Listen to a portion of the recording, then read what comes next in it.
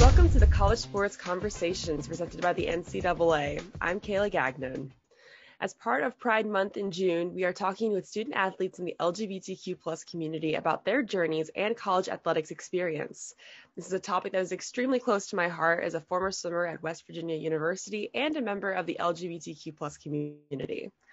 A few years ago, I started to start my own podcast, Queer Mountaineers, that challenges the popular narrative of what it means to be queer and Appalachian, and it's now in its 4th season. Our guest today is former Saint Anselm field hockey player, Julia Hand. She recently graduated from there with a degree in elementary education and has a very powerful story to share. Julia, thanks for joining us. Hi, Kayla. How's it going? I'm doing great. It's great to be chatting and to kick this off. I'm so excited to have you as my first guest. So excited. Yeah, well, happy Pride Month. You too. Thanks. Are you doing anything to celebrate this month? I was planning on going to Boston Pride, but I recently heard that they made the events virtual, so I might go to New York Pride with my friends. Oh. How far away do you live from New York City? Kind of far. Kind of. 5-ish hours. Not so bad. That's not bad. I grew up just a little bit outside of New York City. By a little bit, I mean like an hour and a half, but that's so cool that they go to New York Pride. It's like one of the major Pride events in the world, so that's really exciting to be able to go there. Well, congratulations on recently graduating, as I mentioned in the introduction. You just graduated from Saint Anselm. Congratulations on that. Thank you so much. Of course. Would you like to share a little bit about your college athletics experience? Absolutely. All right. So freshman year, we'll throw it all the way back to freshman. Go for it. So I started in goal. So I'm a goalie, I guess, as well. But I started in goal. We had a pretty good season. We lost in NCAAs, but it's all right. And then from there, sophomore year was pretty good. Not quite as good as freshman year, but still played strong. And then I just left for the Army for a little while, like a brief break. And then my junior year was our most successful season, the 2019 season. That's definitely an interesting college athletics experience right there. Like, so maybe take a break, and you joined the Army, which I think that is super cool, which we'll get into in a little bit. But before that, I just checked out your story on Team USA, and you said that you were a soccer player until later. Yeah, I was a competitive soccer player. I played club soccer. I did everything soccer until I got to high school. So that was a weird transition, but my mom actually she was a full scholarship athlete at Boston University. She was a field hockey goalie, and she's now in the Hall of Fame. So it's pretty cool. So she was definitely a big inspiration there. Yeah, that's awesome. I mean, my mom was also a Division I college athlete as well, swimmer. I'm from a family of swimmers myself, and I did try a little. Field hockey was one of the sports that I tried to get into, but good for you, because that is a tough sport. Yeah, it definitely has its challenges, but every sport does. We're here to talk about, obviously, with LGBTQ plus athletes. Do you mind sharing a little bit of your journey to, understanding and discovering your true self? Yeah, so this actually comes back to the Army a little bit, but while I was away, so I left because I knew like there was some part of me that was missing and I didn't know what it was myself. So being away from everyone, away from technology, away from everything else, I could really focus in on who I was and who I wanted to be. And I think that space and time gave me the opportunity to sort of find out what was missing. And I mean, of course, it helps that there was a really pretty girl there, but it helps a little. But yes, so that definitely moved from there. And then I continued on to like the second round of training. So I wasn't like with her anymore. Like I wasn't like close to her, at least, because I had to go to one training, she had to go to another. And so when we started dating, she hadn't come out to her parents, and I obviously hadn't come out to my parents. So over FaceTime, while I was like on one of the days we got our phones, I was like, yeah, like, can I talk to to you guys? My parents were like, oh God, like, what happened? Like, are you okay? I was like, yeah, like, I wanted to tell you. And I was so awkward. And it was like the most, like, I was so afraid that just made it so awkward. And I was like, yeah, like, I'm gay, like, I'm dating a girl. My mom was like, oh, like, we figured. I was like, oh, all right. Well, It's always so funny when like a parent knows, kind of like almost knows before you do.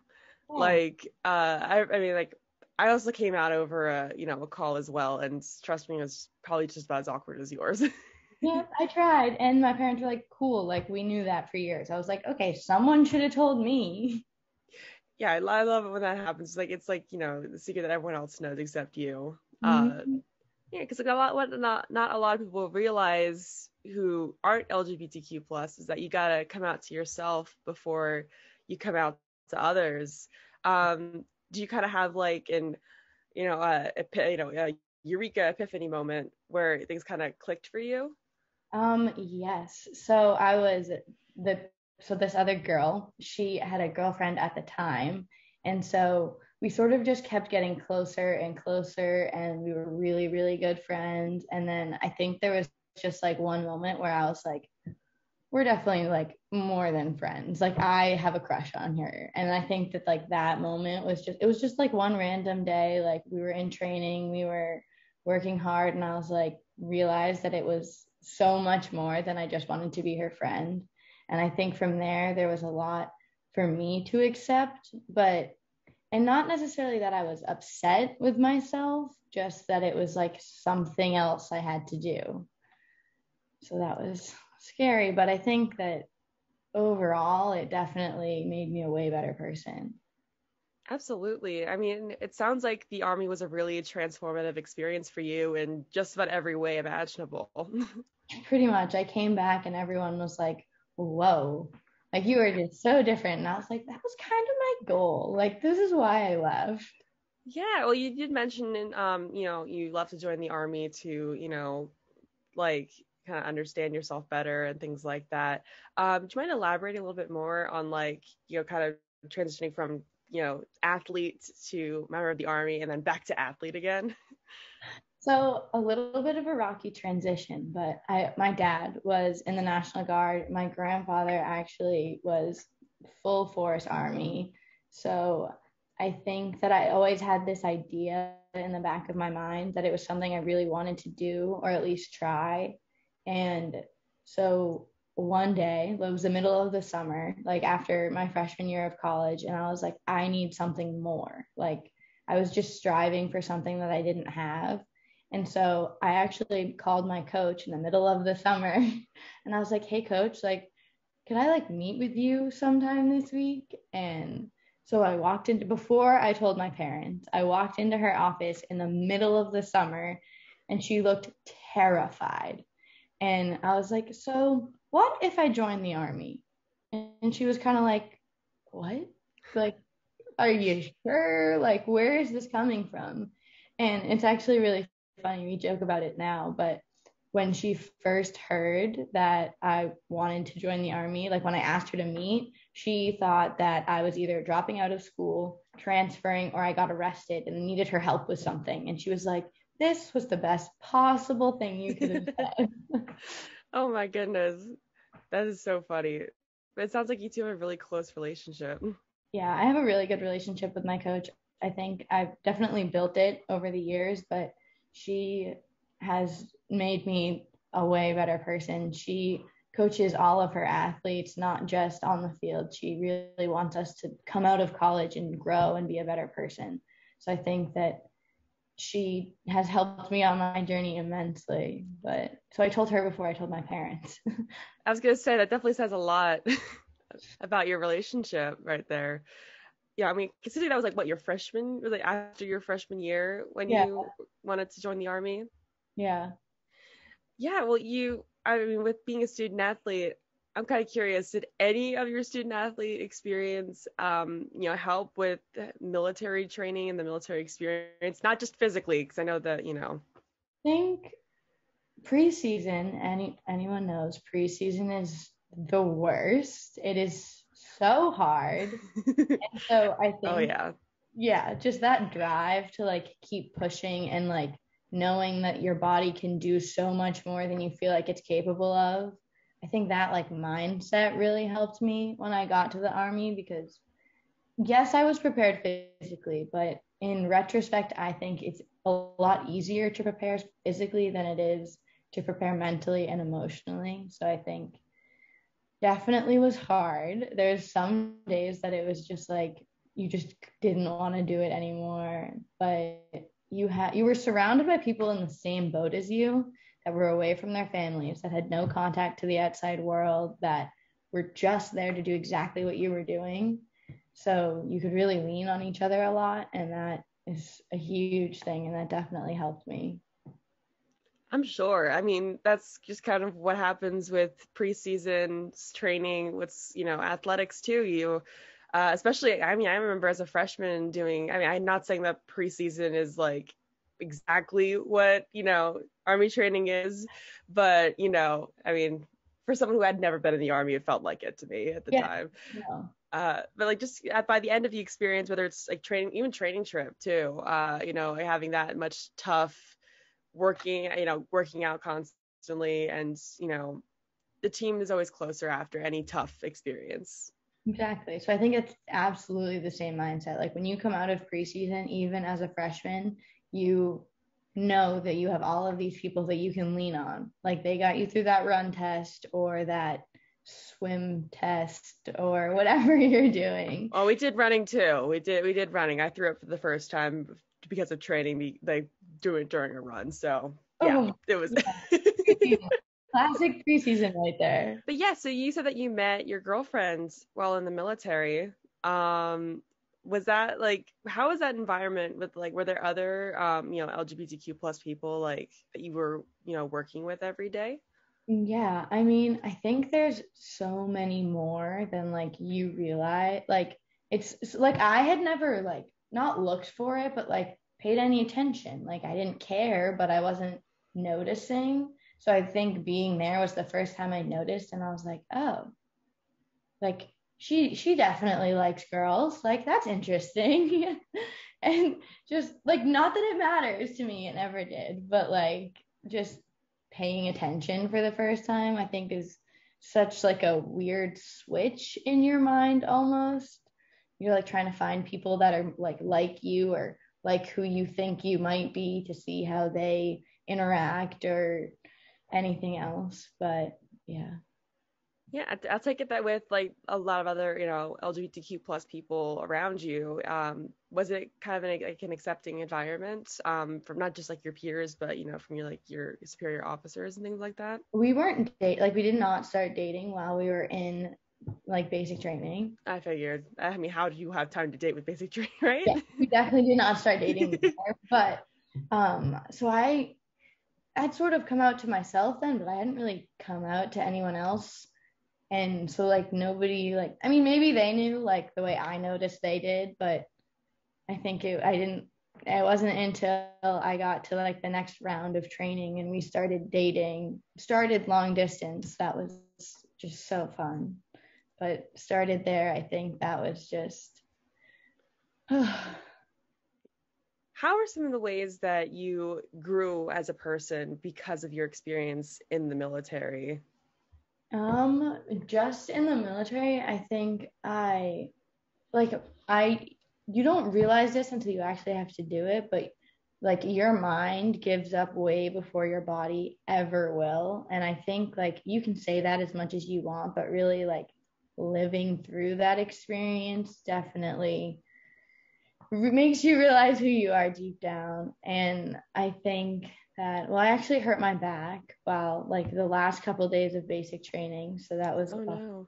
yes. So that definitely, impacted the rest of my life in a good way or a bad way. But It's a way. yeah, definitely had an impact. But Yeah. And then, how does that experience of, how does your military experience help you as you kind of move forward in your career, especially since you just graduated? um, I think just having like the mindset or like the knowledge that like you can truly accomplish anything if you really, really want to. And sometimes it's going to take a lot of work and it's not going to be something that you can just easily just be like, yeah, like I can do that. But just like sort of bringing that with me in the future is going to help me at least be a classroom teacher, hopefully deal with 10-year-olds all day long. Yeah. I mean, I think once you go through the military, you can handle 10-year-olds, right? You'd hope. Oh my goodness. So kind of pivoting back towards your student athlete experience because you rejoined the team after your experience in the military, correct? Yes. I I figured, right? asked coach. That was one of the things I talked to coach about. I was like, so if I leave, can I come back? And she was like, I, I might have to make some phone calls here, but probably we're gonna try. Yeah, and what was that like, kind of like being away from the team for, sorry, how long were you in the army again before you came back? 4.5, 5-ish months. I was gone from January to May. So a lot can happen in that time period, I figured. Yeah. What was that kind of like being, reintroduced to that environment after going through such a, life-changing experience with going through military training? So I got back and then back from the military, I mean, and a week later my team was going to Germany to play like in a couple games and like Berlin, Munich. So I got back and the first thing I did was see my team. I was so excited to see them. I hadn't seen them in so long. And we got on a plane to Germany. So I think that was kind of like a nice way to be like, see everyone at the same time and like sort of just jump back in. And I definitely had it was a bit of a transition to just be like, okay, I'm not doing military things now. I'm going to play field hockey. I'm going to jump back in and I have to earn my spot and I need to try even harder. Like, because I earned my spot and now I had to earn it back. I had to prove that just because I was away, I missed spring season. They were all working really hard during spring season. I wasn't there. So just sort of like prove to myself and coach and all my teammates that I was still just as capable to step on the field and like instill that confidence in them, in me. Yeah, I think that makes sense. No, it makes sense. Um, but yeah, so you mentioned like that it was a bit of a transitional experience.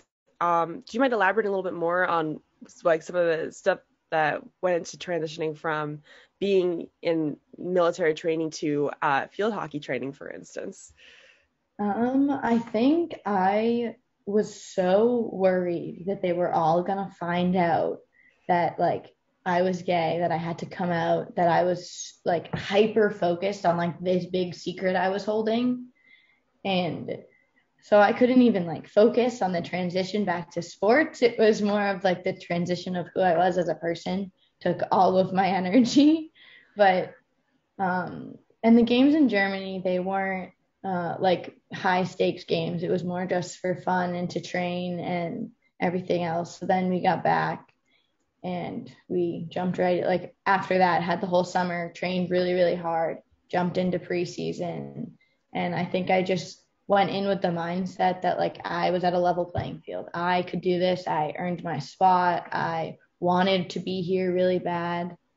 And I think I was also worried that people would be angry at me because I left and now I was still going to get to play or anything else. So I really, really tried hard to prove that I deserved to be there, like to myself and to my team, because I wanted them to have so much confidence in me.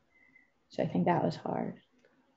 Yeah, I can only imagine. I mean, you mentioned that, coming out to the team was, a little scary. I think, the thought of it was a little scary for you. What was that like coming out to your teammates? So kind of a funny story. So I think we're in the airport in Germany. We just get there and I wear like a ring. It's a claddagh ring. It's an Irish thing. And so when the heart faces like you, that means that you're taken. And when it faces away, that means you're single. And so then one of my teammates actually noticed and she was like, hey, like you didn't used to wear your ring facing that way.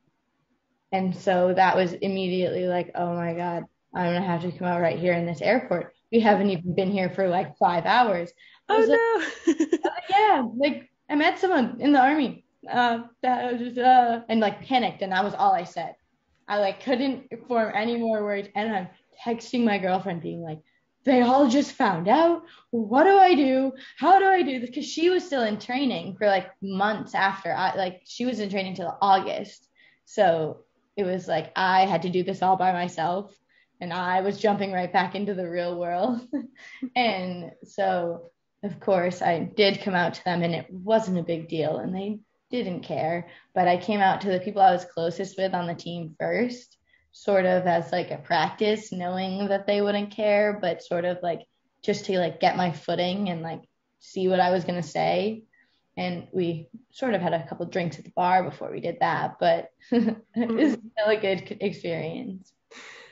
It's always awkward coming out, isn't it? Like, it's so funny when they show it in TV shows where it's always like, perfectly scripted and using metaphors and things like that. It's like you're writing a college essay, and then like in real life, it's more like, I think I'm gay, kind of like. At least that's how I was with my teammate. I was like my teammates. I was like, oh, by the way, I'm gay, like that kind of thing.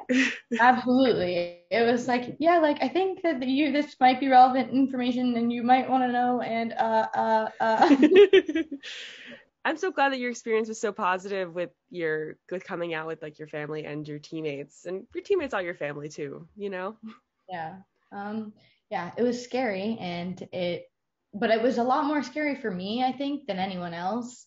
I was so worried that they were only going to view me as my sexuality. Oh, like that's the gay girl on the team. Oh, like that's that. And like I think just like knowing that they don't change their view of you based on this one small aspect of who you are, that was scary, but it was quick to realize because my coach actually, she's a lesbian, so she has a wife. Her name's Ashley. She's the best. Oh, that's awesome. So that also I think was why I built such a good relationship with her, because I was like, no, knew that that was such a safe environment to be who I wanted to be. That's amazing. Oh my God, that's so cool to have, to be able to like kind of see someone who has a similar experience to you. Yeah. It's always so comforting to meet others, it's, oh my God, people like us, kind of. Exactly.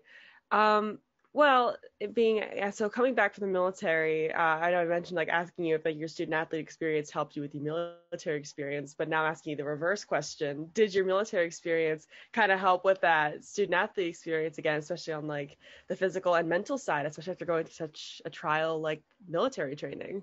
I think it, more than anything else, it gave me the ability to just push past all of my limits and just know that the harder I train today, the better I would be tomorrow. The more saves I would make in that game, and everything else. And I was trying to prove to everyone that I was supposed to be there, and to myself that like I think it was so much of like a confidence thing, because when I left like freshman and sophomore year, I had confidence, but I was an underclassman. I was so nervous walking into every game. I was going to mess up. And especially as the goalie, I think it's really easy to just blame every loss on yourself. And so when I came back, it was like, I'm stepping on this field to have fun. I'm going to do my best. I'm going to try my hardest, but I'm doing this for me at the end of the day, not for everybody else. Yes, it'd be great if they supported me, but I'm going to try my best for me. And if a goal goes in, it's not the end of the world. It's not my fault. It went through everyone else on the team before it even got to me. So I think that I was just able, like my mindset, I think, was just so different, like knowing that I had the confidence to succeed. Well, you did share your story with being a student athlete and being in the military and coming out with sideline stories. What was it like writing about your experience and sharing that to the world? I wrote that story probably 10 different times, had a million people read it over, changed like one sentence, one comma, like I spent so long making sure that it sounded like professional, but it was still true to me. It was so important that it was actually what happened, not this like version that I wanted everyone to see. Because when I first wrote it, it was this like picture perfect, like coming out story, like everything was like nice. And I read it and I was like, that's just not what happened. Like, it was not that perfect. And finding the imperfection there, but also knowing that's what made it my story. That's why I wanted to share it, because it wasn't easy and it was really hard. And I could let other people know that, like, no matter how hard it is, I still want to share that. I still want to help people if that can help people. Exactly. It's really important to be able to share our stories to see, because like it's not just us trying to, get attention to be like, oh, our lives are so perfect and all that stuff. It's showing to others who might not have accepted themselves just yet, athlete or not, being able to see like, okay, that person is out there visible, and you know I can have a good life too. Yeah, It's absolutely important to say. And thank you for sharing that. of course. Yeah. So with kind of pivoting back to your student athlete experience, what do your teammates and coaches like mean to you, looking back at your experience? They are it's the most incredible group of women I have ever spent time being around. I have seen the best and the worst of probably every girl on the team. And just knowing that you can go through it together and just be able to just help somebody push a little harder. My coach actually has this really cool analogy that she gives to us, like the beginning of most years or whenever she told us. But that sometimes if you have 100%, this is your tank, it's 100%. Sometimes you show up to practice and all you can give that day is 10%. That's all that you can do. You had a really hard day, something at home happened, or something in the classroom happened, or you had an exam, or you're really tired, or you have a headache, or whatever it is, and you can only give 10%, but you have to give all of that 10%, as much as you can give. You still have to give the full 10%. And then on the days when you feel 100%, seeing if you can push past and give 110% to help the person that can only give 10%, and sort of just helping like pick each other up and balance each other, and not getting angry at someone for messing up a drill, or for like just not blaming other people for not being able to give, because you have no idea what could be going on in their head. Absolutely. That's such a great way to approach things. I have to keep that in mind myself. That is such great advice. Yes, I keep that with me all the time. You just don't know, and maybe you can give a little bit more. Exactly. Military or student athlete, or in your case, both. It's just something that you learn with that experience. Now that your student athlete career has come to a close, what are some of the things that you've taken away from your student athlete experience? um wow, I so I much. know. That's why I usually say these kind of big open-ended questions for the end, because So much I've taken away from that experience. I think it gave me the environment to learn who I was. I think it taught me that I can be a really good athlete if I really wanted to be. I think it taught me that it's okay to lean on other people, like especially my coach or teammates. Like, if you have a bad day, it's okay to lean on everyone else. If you feel like you have this big secret and you share it with just one person, it's a little bit lighter. I think that just having that environment and those people around you have really just, I will always have those friends. I still talk to them. I was texting them yesterday. Like, those are just, it's such an incredible group. And I think that just being on any team, like walking away, the transition has been really hard for me, for sure. But especially because didn't really get everything we were supposed to get. hmm We didn't get senior year, but so I think I was unpacking my field hockey bag actually when I like moved out of my apartment, and my water bottle was still full. I I don't know. I just feel like that is such like proof that you just didn't know what you were losing when you were losing it. Like, coach came into lift, junior, like the spring junior year, she came into lift and she was like, you guys have to stop lifting, you're going home. And we were like, what? But it'll only be for 2 weeks. Okay, so we can handle 2 weeks off. Okay, it'll be for a month. Okay, you don't have a season. Okay, maybe you'll play in the spring. Okay, you're not going to play in the spring. Like, it was just like slowly stripping everything away. And like, I filled my water bottle for practice that I never got to go to. And that's like, it's just so hard to think back and think of all the things you could have done. What if you had this season? What if you got a little bit better? What if, because we lost in the national championship, like, what if we got one more opportunity? What if we could win? Mm-hmm. And it's so hard to know that that's just all gone now. But I think you can still carry with you, like, all of the good things and the life lessons that I learned and the people. Absolutely. I mean, if anything that these times have taught, at least for me, I'm pretty sure for you too, is resilience, and also just appreciating everything, no matter how small it is. Like time with texting with teammates, meeting with them over FaceTime or any other kind of video chat. I'm grateful to have that experience even before the pandemic and even during the pandemic, trying to get we really try to we try to make the best of it, learn to make the best of a really tough situation, finding all of that. But thank you for sharing that. That definitely was, I could relate to every single word you said on that, on missing out on, your final victory lap, you can say, if you will. But moving forward, congratulations again on graduating. What's kind of next for you? So right now I took my job back at the nursing home that I worked at for years. So I'm doing that for the summer, working on passing the rest of my teaching board so that I can be licensed to teach in New Hampshire. Hopefully teaching, fingers crossed, get a job in the fall. And then in between, I'm actually going to Africa. Oh, wow. I got an internship in a community center in Cape Town, and I'm going to be working with teaching my own curriculum to African orphans. So I'm really excited about that. I'll be gone for like a month. That's really exciting. Best of luck to you on that. That's so awesome.